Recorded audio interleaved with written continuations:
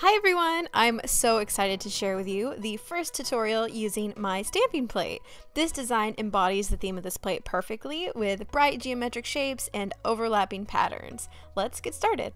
For this look, we'll be using 3 images for my collab plate: the grid, the big shapes, and the tiny shape pattern.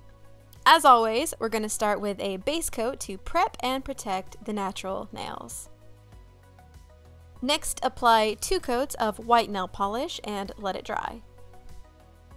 For stamping, you want to work from the back and move forward. So first we'll be laying down the pink grid print for the background, and to do this you just want to apply the polish to the stamping plate, scrape off the excess, and roll your stamper across the image.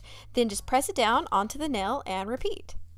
Next, we're going to move to the image with the bigger shapes. I designed this one so that you can either pick up the whole image or you can use each shape. If you pick up some extra print on your stamper, you can just remove it with Scotch tape.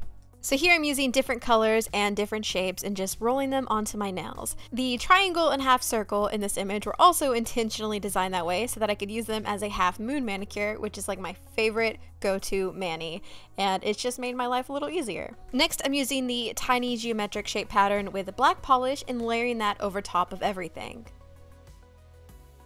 To clean out the tiny detailed images on your stamping plate, I like to use a firm bristled angled brush and nail polish remover to scrub it into the tiny nooks and crannies, and then I'll go over it with a cotton ball. You can also use a Q-tip to do this. To really bring in that layering element, I'll be putting a blue square over top of the geometric pattern. I highly recommend using a clear stamper, so in case your polish doesn't cover the black details like mine did here, you can add one more layer over top to build up the opacity of the image. Let any excess polish you got on your skin dry, and then you can just scrape it off with a toothpick or peel it off with tape. Finish with top coat. I always use a thicker top coat with stamping, and I float it over just to ensure nothing smears, and that's it. This was the design I had in mind when I first started designing my plate. I called it Fresh Prince as a pun for Fresh Prince of Bel-Air because I feel like this design just has the vibe of that era and I love it. So if you want to get your hands on this stamping plate, I'll have it linked in the description as well as a coupon code to save 10%.